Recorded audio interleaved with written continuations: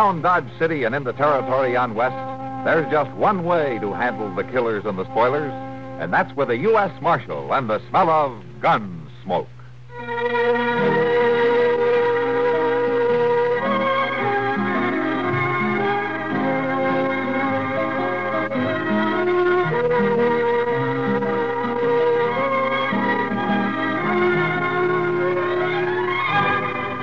Gunsmoke, starring William Conrad. The story of the violence that moved west with young America. And the story of a man who moved with it. I'm that man. Matt Dillon, United States Marshal. The first man they look for and the last they want to meet. It's a chancy job, and it makes a man watchful. And a little lonely.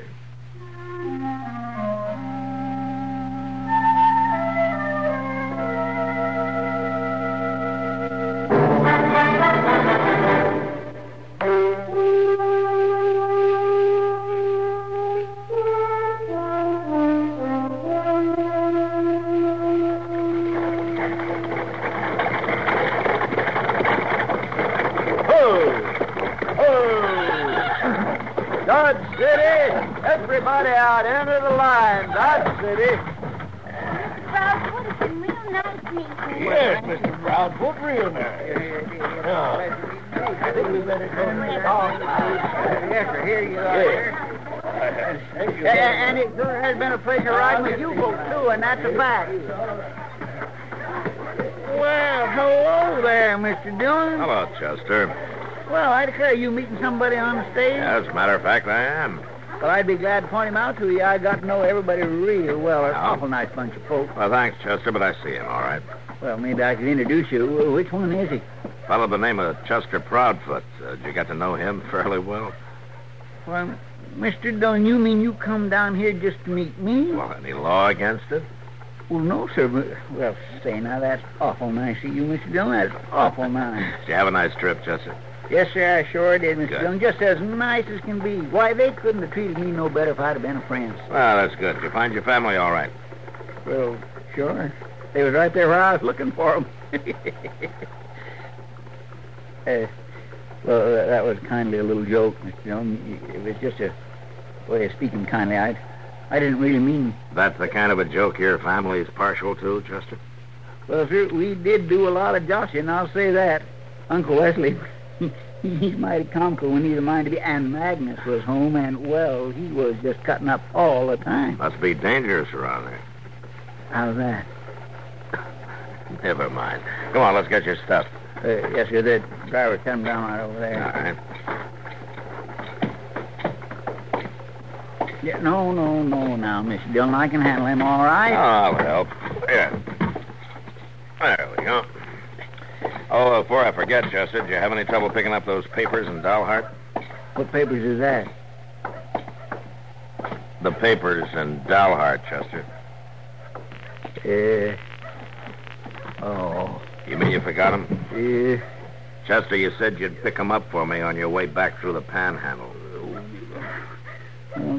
I know I did. I swear I must have clean forgot. I was having such a good time there with my people and all, and it just must have knocked it right out of my head. I guess too much cutting up could do that, all right. Oh, now I just feel terrible about that. I just don't know how I could have been so stupid. Well, don't worry about it, Chester. We'll get them some other way. But if you want me to, I'll turn right around and go back. No, there's no need for that. It won't trouble me not one bit. Never mind, Chester. I'd really kindly enjoy it, Mr. Dillon, taking another long Come on, ride. Chester. I better take you to the office before you forget where it is.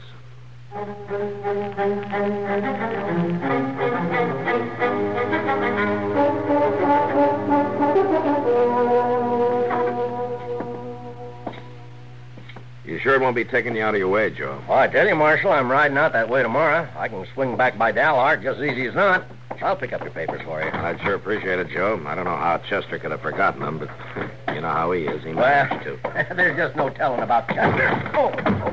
Excuse me, Joe. I didn't see you coming out. Well, it don't hurt to keep your eyes open, Chester. You ever think of that? Well, they was open. It was just that I never seen them. I'll see you later, Marshal. So long, Joe. Thanks. Mr. Dillon? Will you close the door, Chester? The wind's blowing these papers I'm trying to get signed. Yes, sir.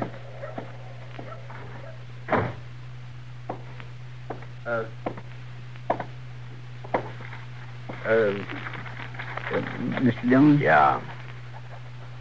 Was you and Joe Freeze talking about me just now?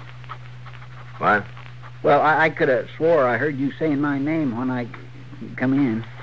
Joe's going to pick up those papers you forgot, Chester. Joe's...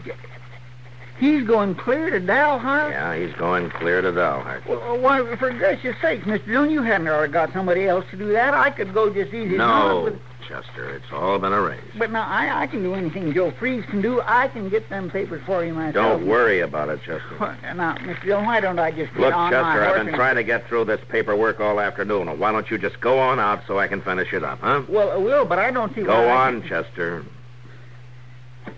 Yes, sir. Go on.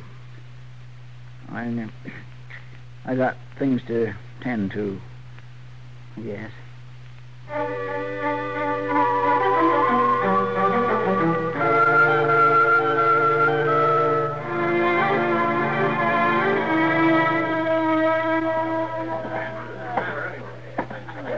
What'll you have, Chester? Beer? Whiskey?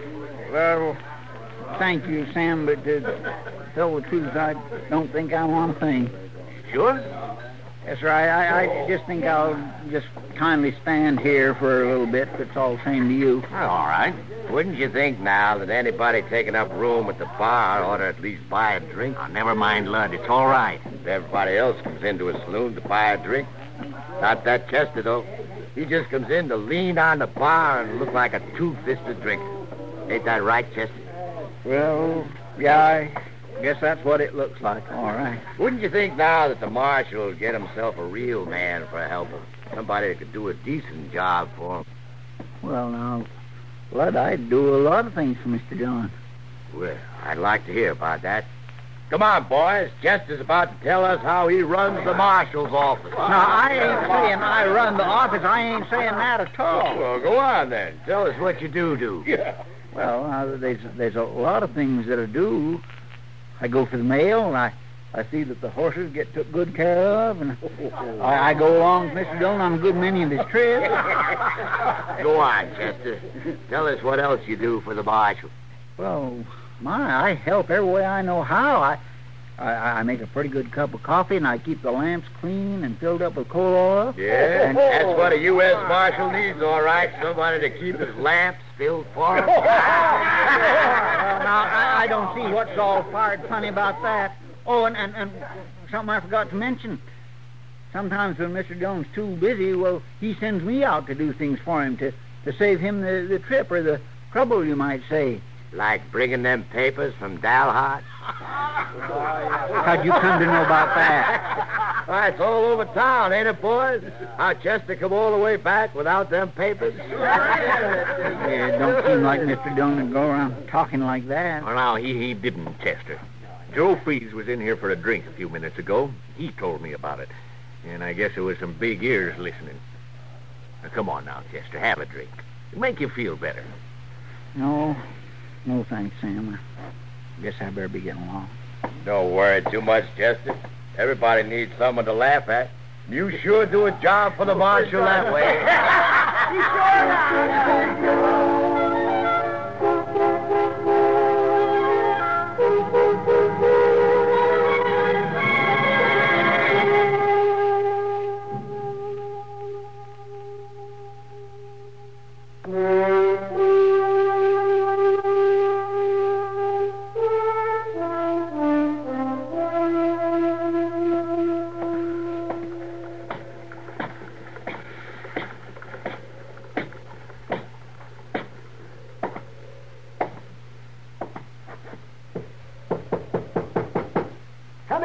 Come in.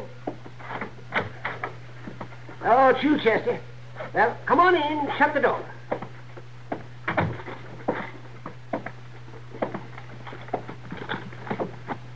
Oh, Doc? Don't just stand there. Can't you see that I'm busy? You're in my way. Oh. Is this a professional call? You look kind of seedy. Oh, my, no, Doc. I ain't sick. I just thought maybe I'd pay a little visit and see how you're getting along. Well, that's nice of Chester, and I'll be glad to tell you. I'm getting along real bad. Well, I sure am sorry to hear that. It's a cold, miserable day. The supplies I sent for didn't get here. I've got calls to make at different ends of the county. Want to hear any more? Well, and Doc, that sure does sound troublesome. It is. Well, you settled down from your trip yet? Oh, of course, Doc. Once I get my boots off, I'm home. And I suppose Matt is managing to get used to having you around again? What do you mean? Oh, I don't know, Chester. It's just that you take some getting used to. Oh, no, good Lord. It's 3 o'clock. I've got to get going. Hand me that bottle, will you? Sure, Doc. No, not that one. That's the other one. Yes. Here, Doc. Thank you. Doc? No, I haven't time to talk anymore, Chester. You can come back some other day. Would you just let me ask you one question? But, all right, then. What is it? Well, Doc, I was just wondering if you got any idea at all just what Mr. Dillon really thinks about me. Having me around for help and all. What do you think? Oh, for heaven's sakes, of all the foolish time-wasting questions. Could you please tell me, Doc? Yes, Sir Chester, I can tell you. He thinks you're the most addle-pated, no-account, sieve-headed excuse for a helper that anybody ever had. Now, go on, get on my way. I'm late. Sure. I wouldn't want to be in your way.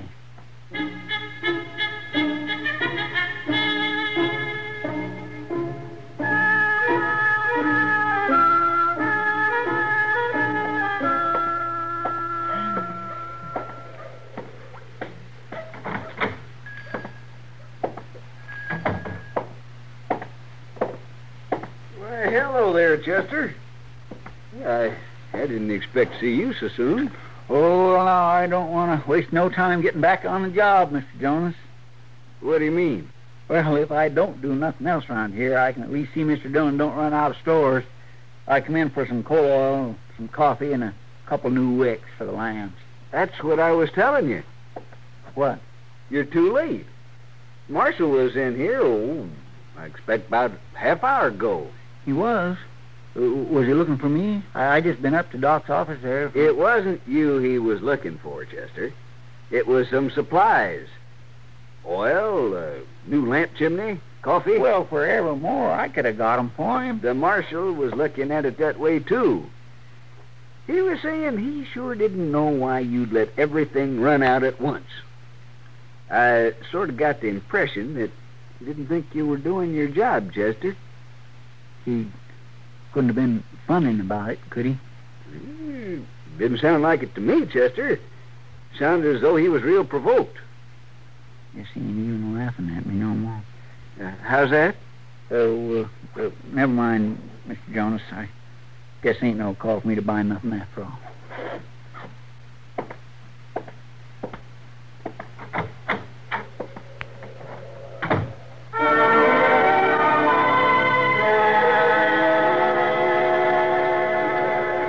I'll have another whiskey, Sam. All right, Lud.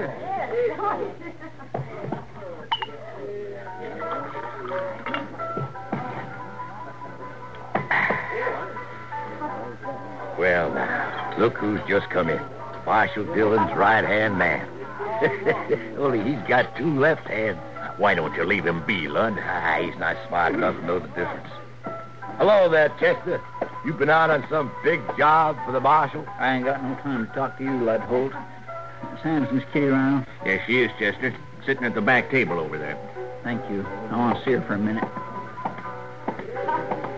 Oh, no, Matt. I can't believe it. That sounds like too much even for Chester. No, it's true, Kitty. Believe me, you're right. Nobody in the world but Chester would do a thing like that. Oh, hello, Chester. Come on over and sit down. No, thank you, Miss Kitty. I got things to tend to. What's the matter, Chester? You trying to make me think you're working? No, sir, Mr. Dillon. I believe I better be moving along. I guess you think it's too important. You know, What's the matter, Chester? Didn't you find her? I found her, Sam. I found her all right.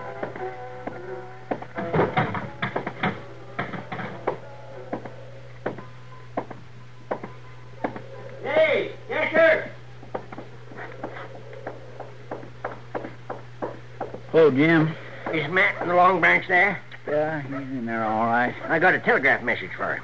That's so? Well, he's in there, Jim, at the back table with Miss Kitty. Ah, I thought you'd want to take it to him. I got things to tend to. You take it in. Oh, all right, then. It's from Joe Freeze. Joe Freeze. Yeah, he's heading for Arizona. Ain't coming back from Dalhart after all. I don't know why the marshal would care about that, He ain't though. coming back. Well, that's what he said. Give it to me, Jim. I'll take it. But you just said... Ain't nobody got a right to change his mind. You belong back in that office, Jim, watching that telegraph key every minute. Give that message to me.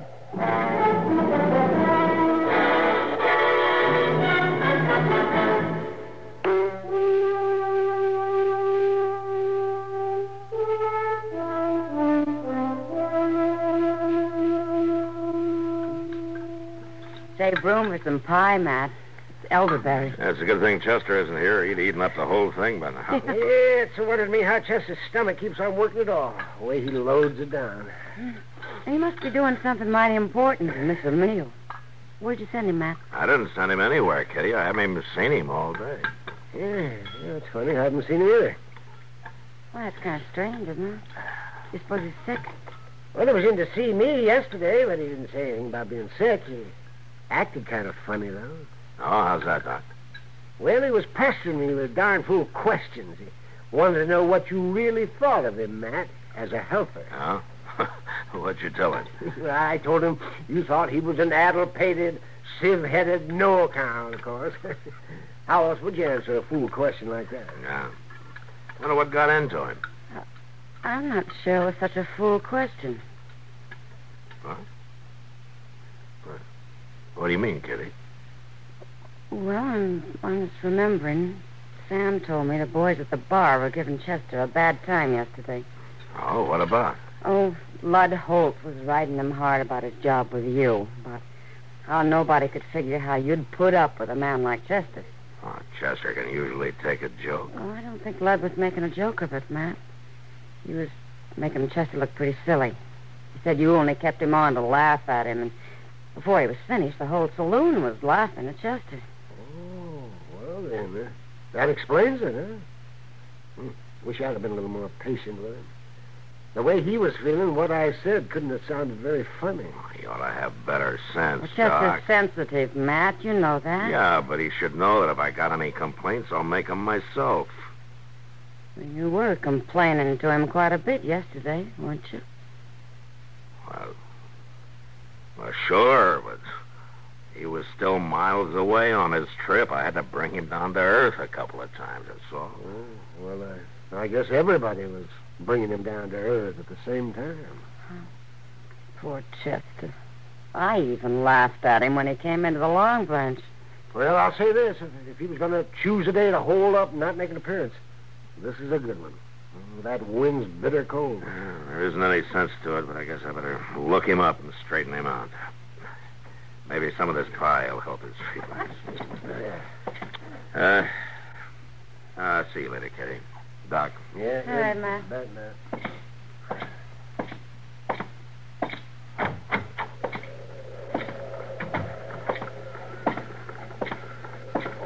Marshal Dillon. Huh? Oh, hello, Jim. Business must be bad at the telegraph office. Oh, I've trained my boy to spell me. I just wondered if you got that wire all right, Marshal. Oh, which wire was that? Why, the one I gave Chester yesterday. The one from Joe Freeze. Joe Freeze? Yeah, you know, saying he wasn't coming back from Dalhart. Yeah. Yeah, sure, Jim. Oh. Thanks. Thanks a lot.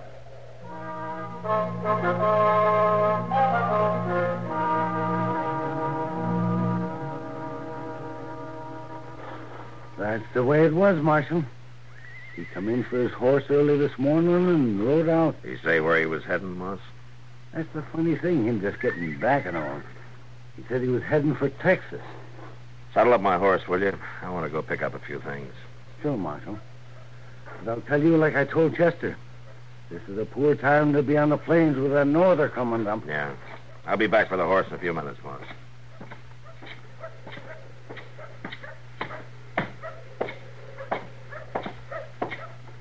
Afternoon, Marshal. I'd like to talk to you. Not now, mister. Just take a minute.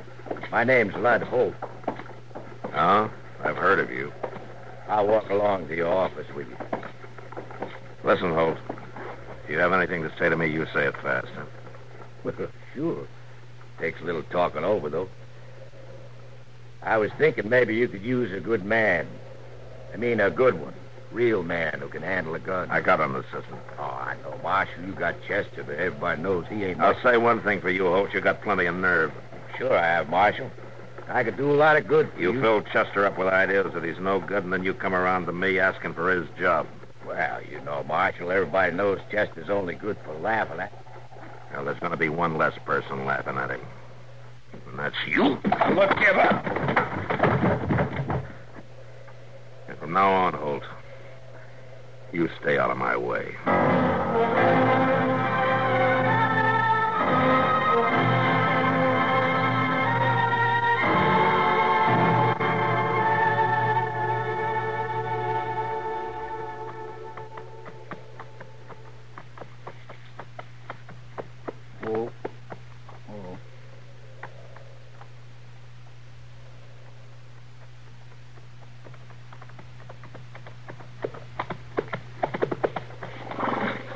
Morning, Chester. Morning, Mr. Dillon. I seen you coming back there. That's why I pulled up.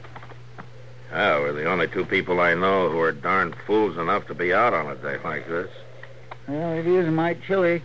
I'll say that. Yeah, it's a wonder we didn't both freeze to death in the night.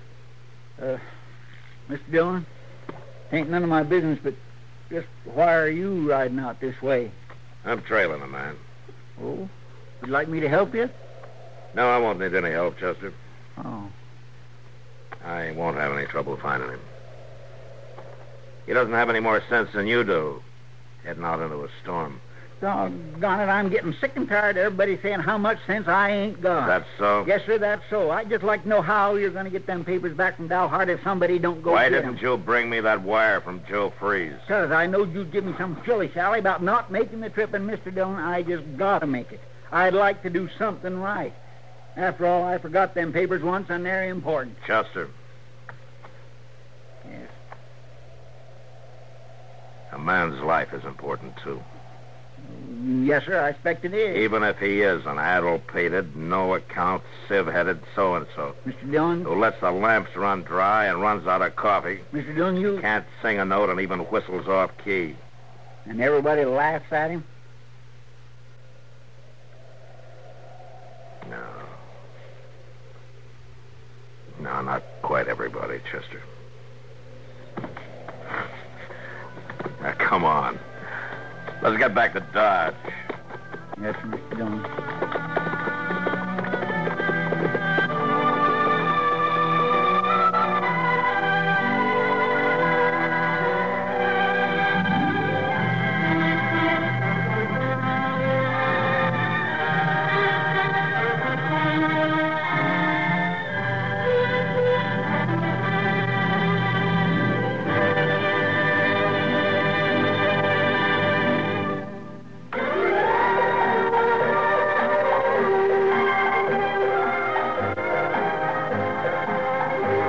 Gunsmoke.